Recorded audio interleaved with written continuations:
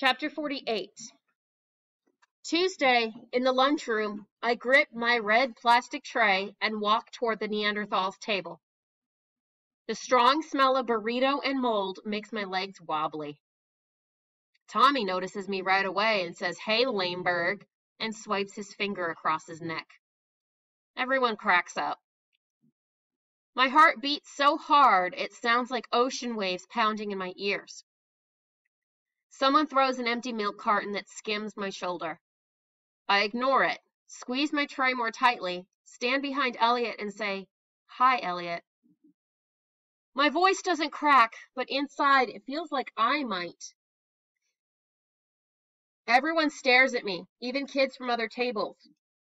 I stand firm, praying for Elliot to say hi back, feeling sweat drip from my armpits.